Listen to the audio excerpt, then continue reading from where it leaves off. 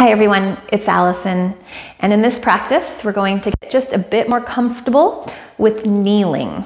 I know it's off the menu for some folks with knee injuries and things like that, but if that's not you and you're looking to just feel a little bit more flexible in your calf and your feet and your quads and your knees, then for this practice you're going to need a rolled up yoga mat or a blanket and some cushion. So if you're on the carpet, great. If you're on a hard floor, get a blanket.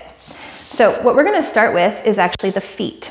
So you can do this in any position. You might even be sitting in a chair. We're just going to hold on to one foot and we're just going to bend the toes a few times forward and back. Right?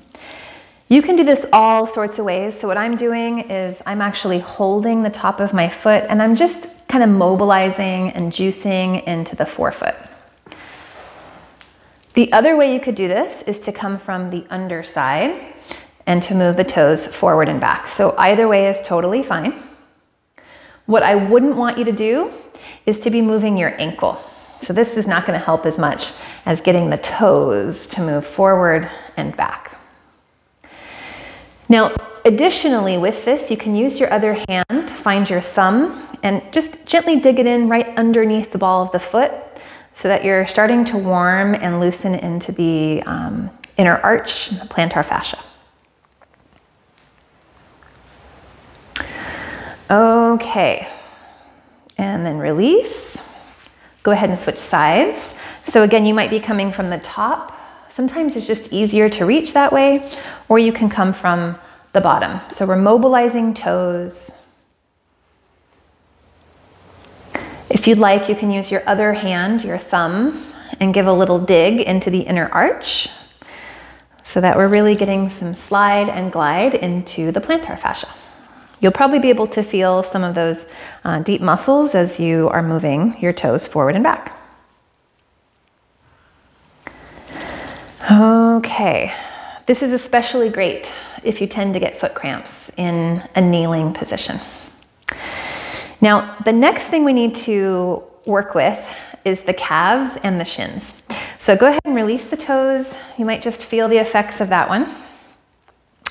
And then let's actually swing around to come to all fours.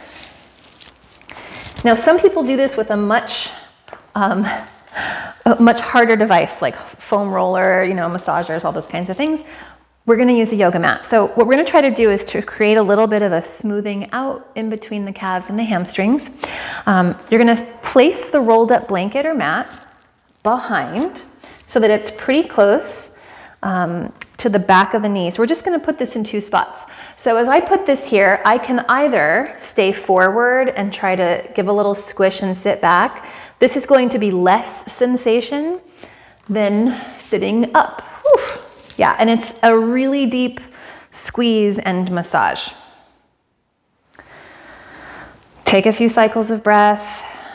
This is really great, especially if you tend toward calf tightness, but you just want to find a realm within this that's very doable. Right? So if you feel like you're not able to relax into it, stay a bit forward or make the roll much smaller. I have a pretty big yoga mat, rolled up towel, washcloth, something like that can really help. And there's great calf stretches out there. This is another way to relax and release calf tension by giving that kind of deep massage. So we're going to put this in two places. Right now I have mine a little bit closer to the knee side of my calf. I'm just going to come off and move it a little bit further down. Now I'm not going to get much if I'm close to the heel, so now I'm a little bit more at the lower crest there of the calf. And again, if that's way too much sensation, stay forward. This does get easier.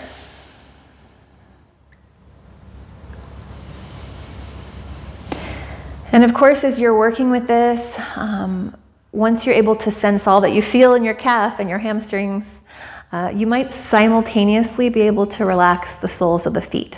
Just notice if there's a tendency to grip there when you're feeling something fairly sensational, like you probably are right now.